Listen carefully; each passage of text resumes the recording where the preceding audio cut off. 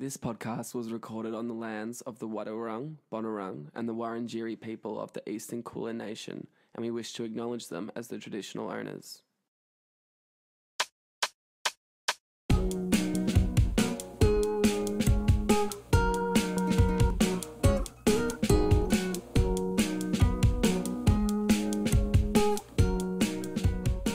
Welcome to the Hairy Community Podcast. Here at Hairy, we love the nuance and we love the unique. This podcast is going to be a place to celebrate and showcase some of Melbourne's best and most talented individuals. I'm your host, Darcy Keeley, and I'll be joined later by the fantastic Adrian DeVries, who unfortunately couldn't make it for the intro, but he'll be here with us very shortly. We've got a really special guest on today, Erana James. She's a New Zealand actress based here in Melbourne. She's just come off the back of the Amazon Prime show The Wilds, and you would have seen her in feature films The Changeover and as a recurring character in Golden Boy. Today we're going to talk to her about the challenges she faces as an actor, how she stays resilient, and some advice for anyone trying to break into the industry. I'm really excited to get into it, so let's crack on and get hairy.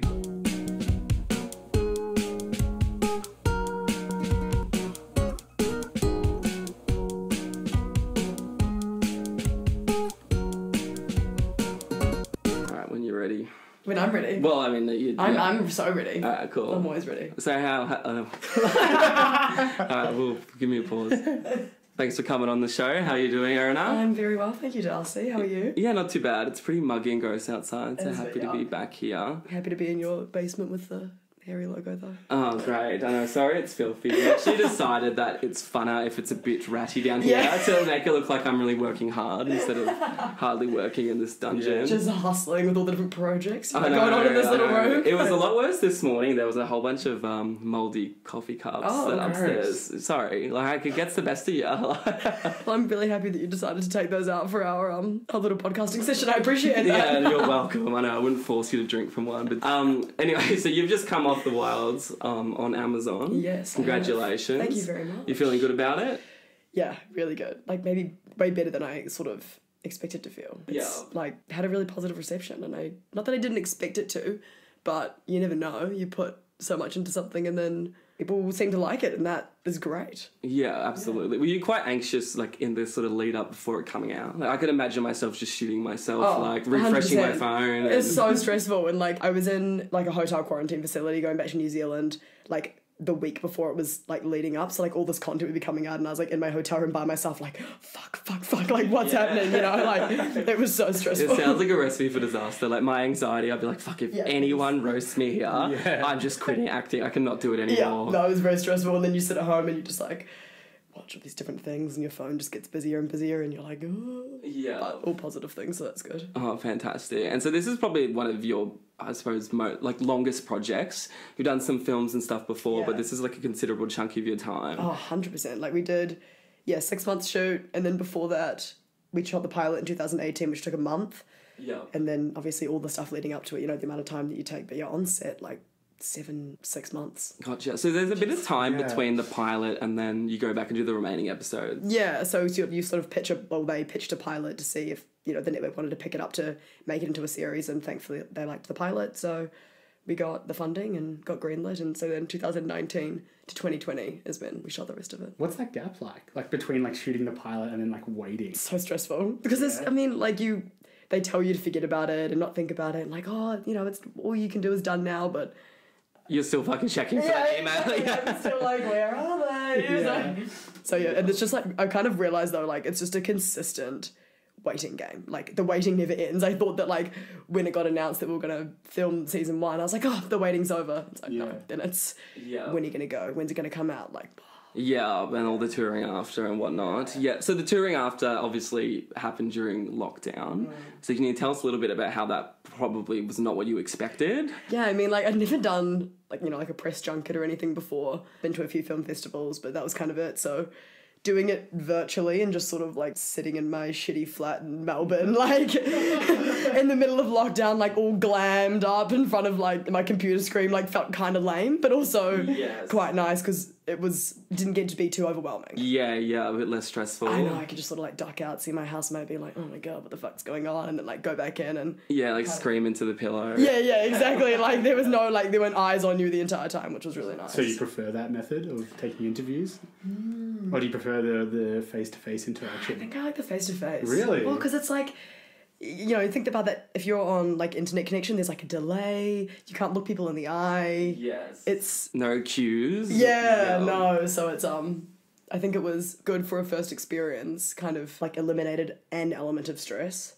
Yeah. But I think now I like to look you both in the eye. Yeah, true. that was intense. I know. I'm a bit nervous. Fantastic. Okay, so let's go back a little bit. Yeah. Have you always been into acting? When did you sort of get into it, and when did you realise it was something that you wanted to stick with? Yeah, I wasn't always into it. I think I was quite an eccentric young person. So like, my parents are in the arts, and so are my grandparents and stuff like that. But I got into it when I was maybe 16, 15. I joined this acting course run out of this like performing arts centre in Wellington.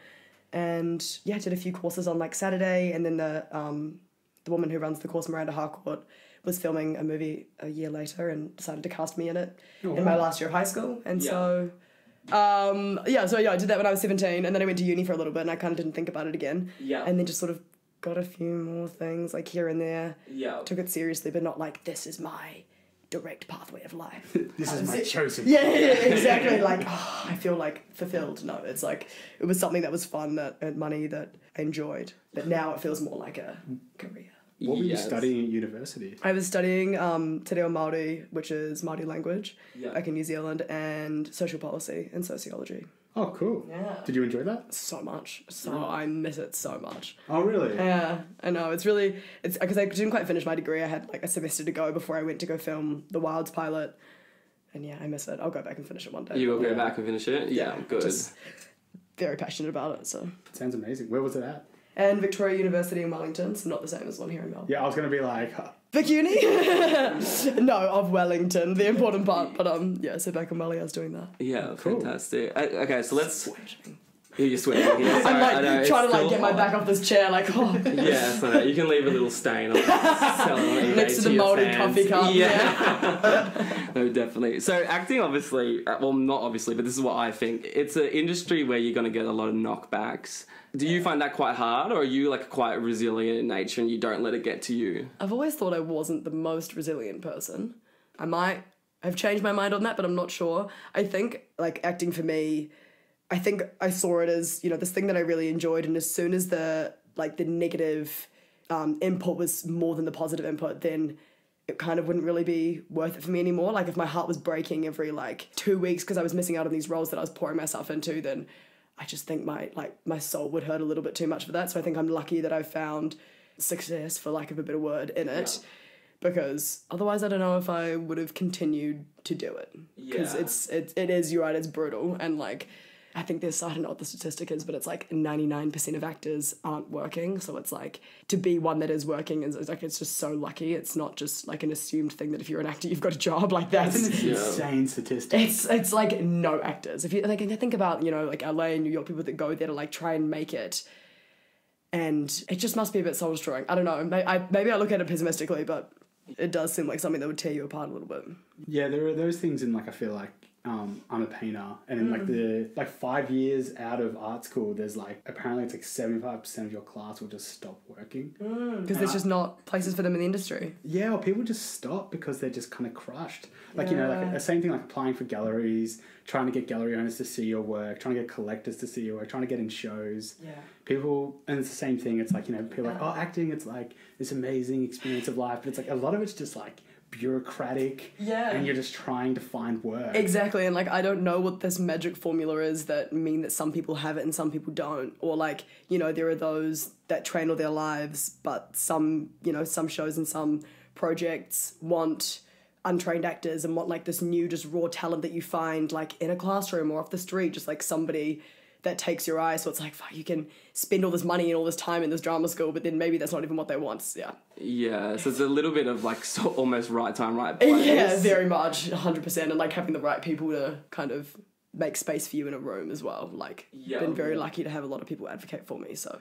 It definitely feels like it's feels like it's kind of just like the right place at the right time, or just like being around, like going, it's weird because you don't put enough emphasis on it when you talk to people about it, but it's actually kind of so important to always be in the scene and be talking to people. Yeah. Like networking, people are like, oh, I don't want to do it, but it's not even just like actively going to like say like an opening. It's just like going to a party and meeting someone and then they're like, oh yeah, you know, I can get you into this show. And it's like, when you're a self-employed person, it's like everything that you do in your life is kind of towards the direction of your work, you know what I mean? Like whether you're not working or you are, every day you know, try to make these steps in order to be hired at some point. So it's like your life is kind of your work and, you know, the conversations you have and...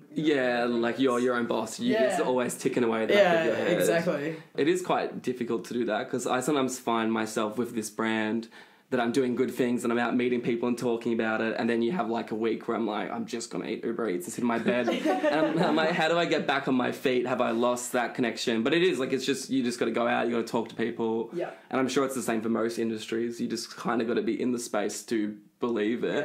Yeah, and you've just got to be around people. I feel like a lot of it is just like being at a bar and then you know, Blim Blam knows this person. And you're like, oh, hey. And then you talk to them after a drink and they're like, oh, you know, I'm this producer. And you're like, in your head, you're like, oh, great. Exactly. And then be like, I wouldn't have done that if I just stayed at home. What if I hadn't gone to that bar and made that conversation with that and person? then it all starts to sound so like... I know. Abstract. It does. Like the right place at the right time. It's meant to be. Like, it feels really intense like that, but... It kind of is. There's no magic formula, unfortunately. No, you just got to stick to it and got to grind a little bit. Yeah. So speaking of grinding, you're obviously on set for 6 months at a time. Is it every day? Is it like, did you find that hard to get up and be like, fucking get my head into it? I got to be down there. I'm sure there's a lot of sitting around. Like I saw some photos of you like rugged up on the beach. I'm sure there's a lot of time like behind the camera. Like, is that exhausting? It's hugely exhausting. I'm not on set every day. It's more kind of like, I mean, for the example of this shoot, we did, you know, 3 weeks, all us cast, and then there's different stories and different scenes, obviously. So I think usually 4 to 3 days out of a week, if it's, you know, my story's being highlighted, then the entire week.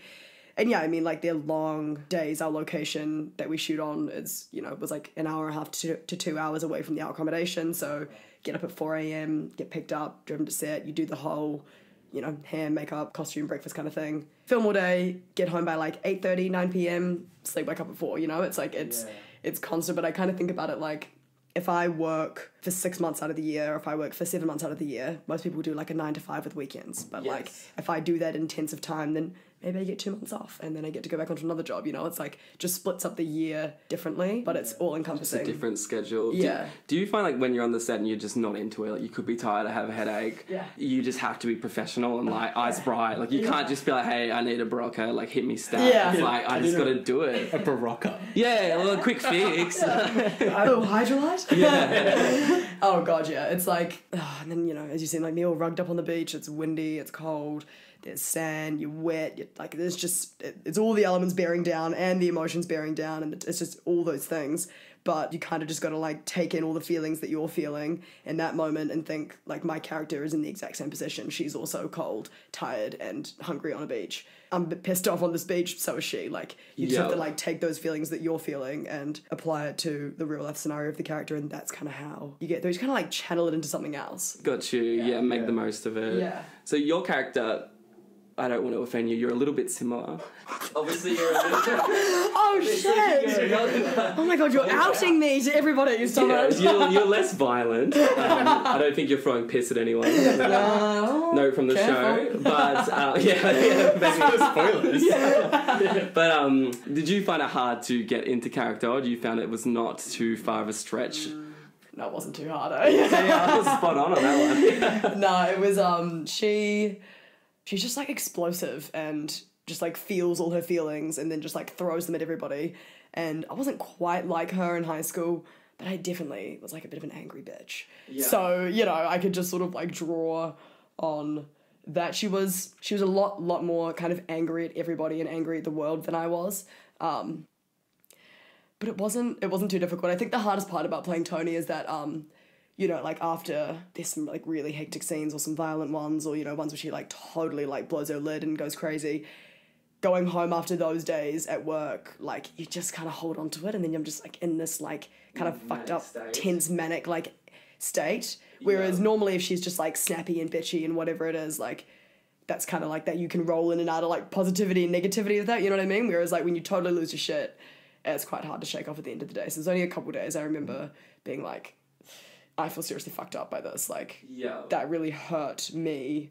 I gotta shake it off because it's not that's not who you actually are. Yeah, exactly. Yeah. Do you feel like these characters, because obviously you've acted, like done a fair bit of acting at this point, do you feel like all the characters you play kind of like live inside you and represent different parts of you? Yeah, I like that way of putting it. A little bit. Yeah. They're all like within me, you know, like because at least the characters that I've played so far, I haven't done like, you know, massive character pieces or, you know, massive transformations. So they're all just kind of a different version of me, just like dialing up these different parts of myself, you know, like Tony, for example, there's dialing up the ferocity, and then there's, you know, another one that's like, you know, dialed up more the sensitivity, and then there was another role that I played that was quite, she was quite dry and rude and funny, like a little sister, kind of annoying little sister, and I'm like, all these things I have the capability of being. That sounds like a kind of very sweet way to do it, because it almost sounds like the link to all these characters that you have is like yourself, and then you just kind of either go one way or the other. Do you find that you ever like when you're like, you know, reading the script and trying to work out these characters, do you have like, is it kind of like a gut feeling? You're like, that feels like too weird to act in that way?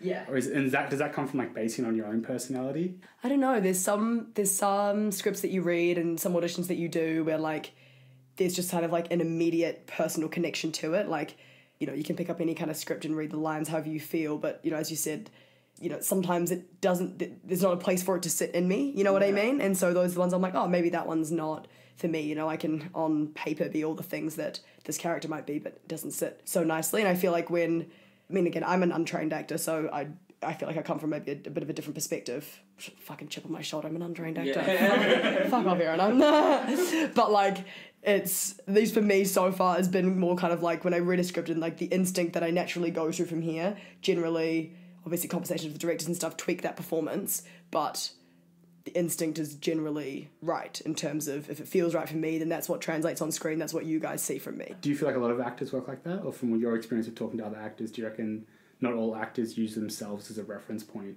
I've spoken to a few of the other actors on the show, and I know, you know, some of them like truly act. They think about like, I know how to act this emotion, I know how to build myself up to like act this sad, whereas I don't ever really feel like I'm acting. I feel like if I'm losing my shit and I'm crying, it's because I genuinely feel fucked up.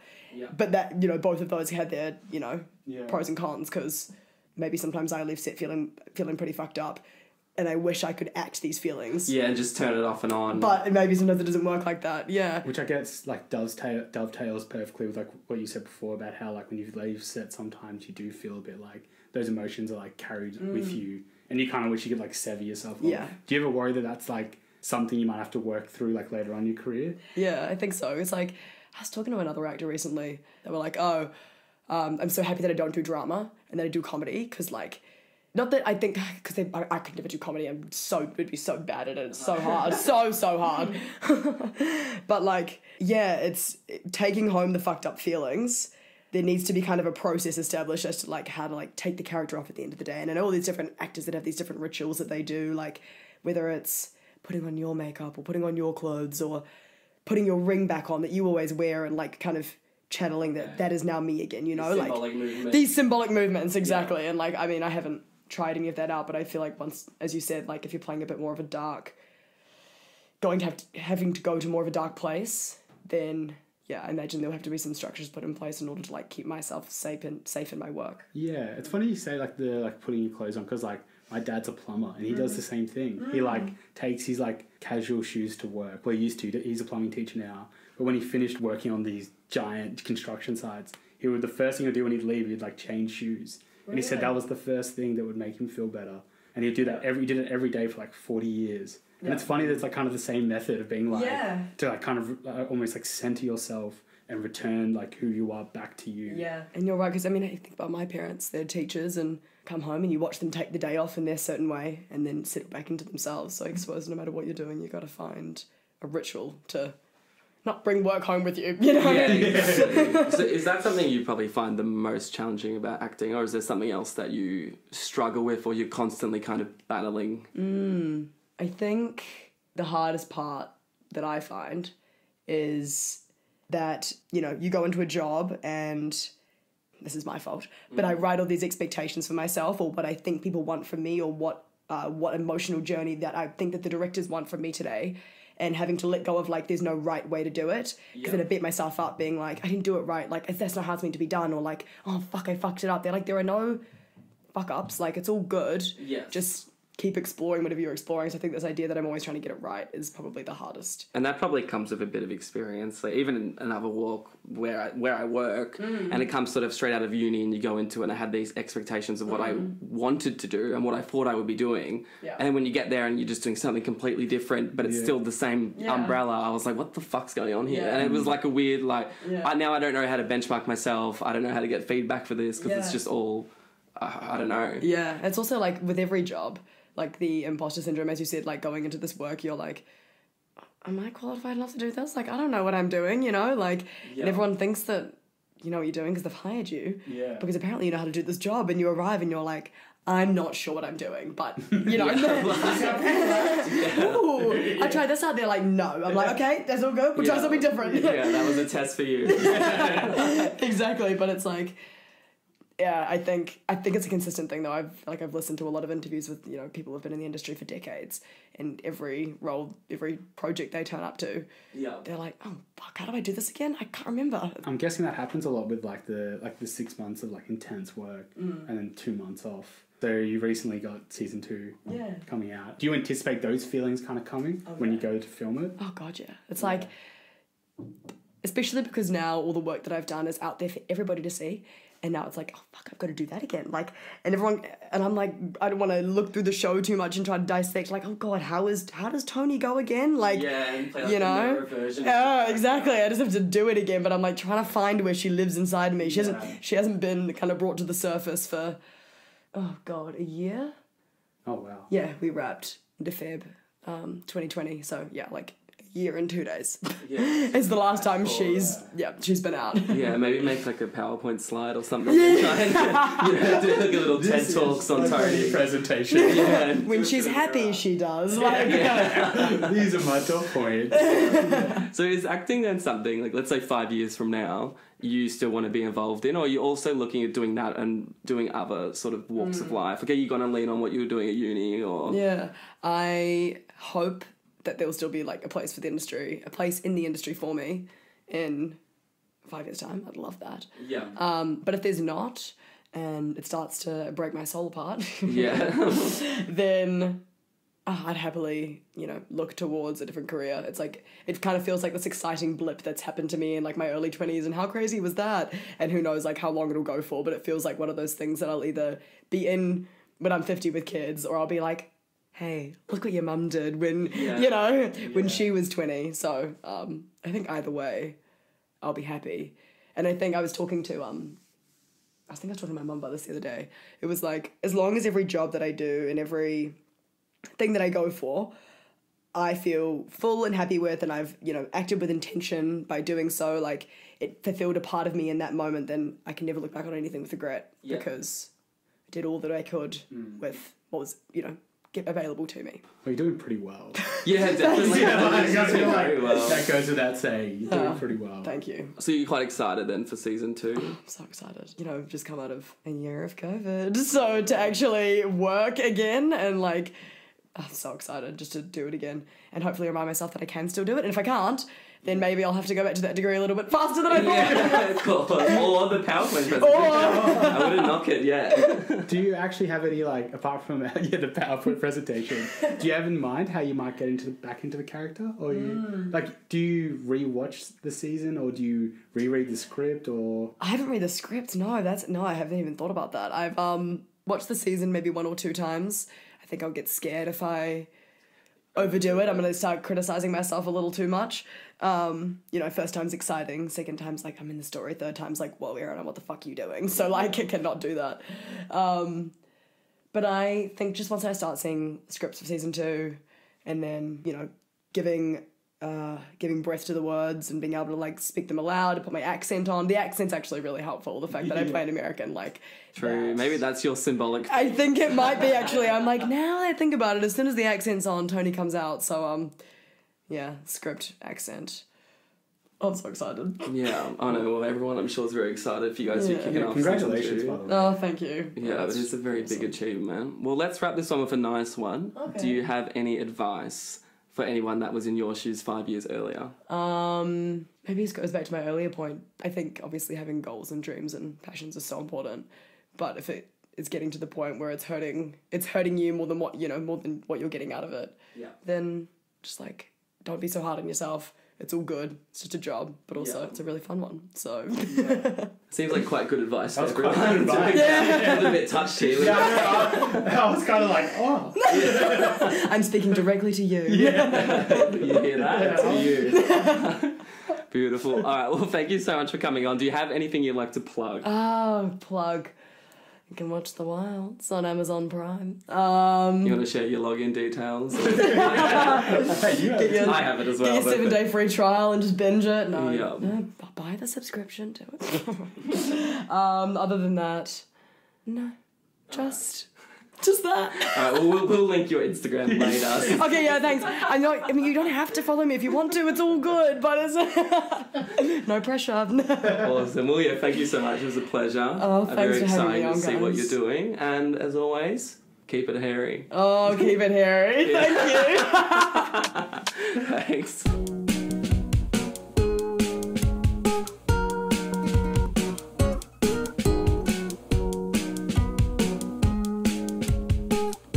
And that's a wrap. So a big thanks again to Erana for coming on. She's really genuine. You can tell she's super sincere, and I can't wait to see her career flourish. You can follow her at Erana_James on Instagram. But make sure you go check out The Wilds on Amazon Prime. Thank you again to Adrian for being a fantastic co-host as always. Please chuck him a follow if you're interested at AK_DeVries. He posts a lot of his new work there, and he'll have any information about upcoming shows. Again, a shout out to Boyd Kelly for the little jingle playing now. He just dropped a new track called Tower 4 on Spotify, which I can confirm is a certified hairy banger.